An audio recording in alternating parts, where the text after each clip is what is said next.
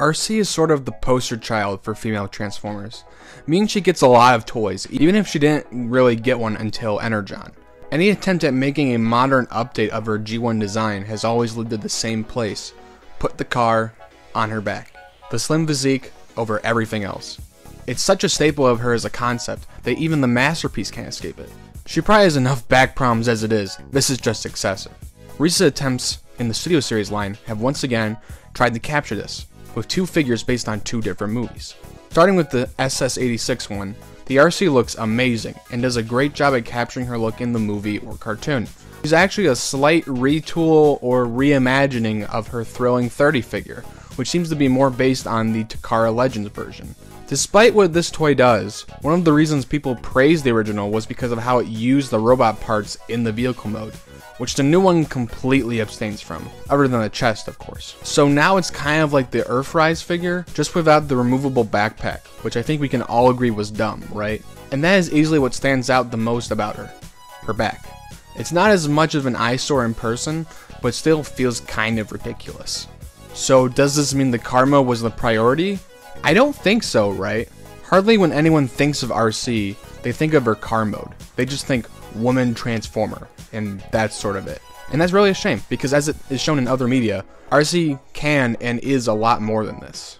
She comes with a sci-fi pistol to wield, and I kinda wish she still came with the dual swords, but oh well. Articulation's pretty good, but hindered by the junk in the trunk. She can hold herself up pretty well, and even has an ab crunch. Like, what? This can be a detriment though, because it can sort of spaghetti her out of control, if that's even a phrase.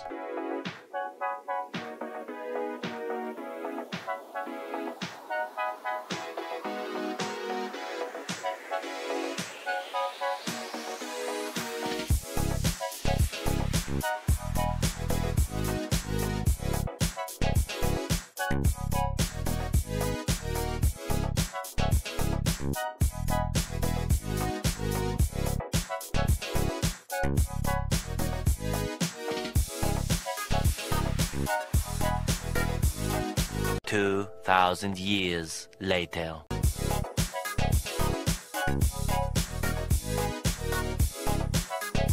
Alright, I gotta admit, the car mode does look pretty awesome, but how we get there is another story. It's very fiddly, and also very hard to remember.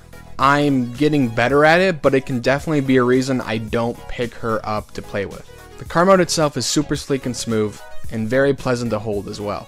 The antenna on the back is detachable, if that interests you. And it generally gives off a 50s Cadillac vibe to it, which probably explains why she turns into one in Earthspark. Now for something more recent inspired, we have Arcee from the Bumblebee movie from 2018. And from a somewhat last minute design for the movie, it looks spectacular. It surprised me that a few weeks ago on Transformers Twitter, the fandom got in a bit of a kerfuffle over these G1 inspired designs, and it baffles me to no end, because despite how you feel on the Bayverse designs, there are a few I like. This is better than this. Translated from toy form, all of the greebly mechanical detail maintained is awesome. This is something I generally praise the Studio Series figures for. It's very smooth and interesting to compare the designs back to back, seeing what was kept and so on.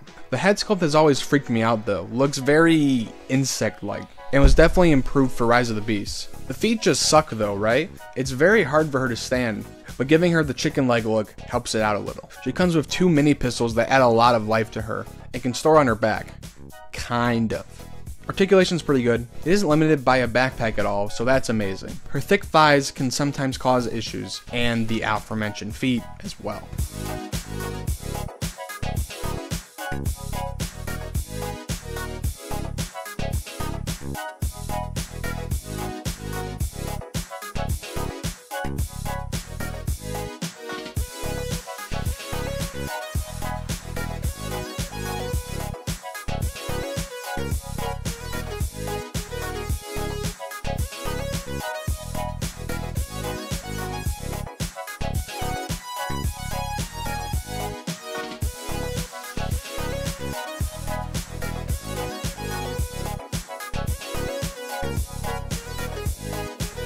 Bike mode, I guess?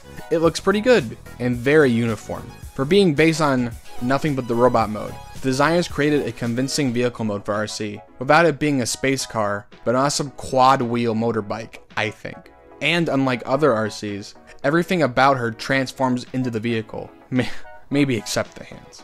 Her weapon's gonna act as exhaust, but it's not very clear on where to put them. Stock photography says the hands, but the tabs on the rims say theirs, so yeah, I'm not really sure.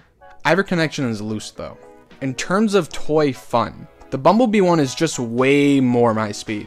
But if you want a G1 accurate figure that isn't that, then SS86 is your gal for the job.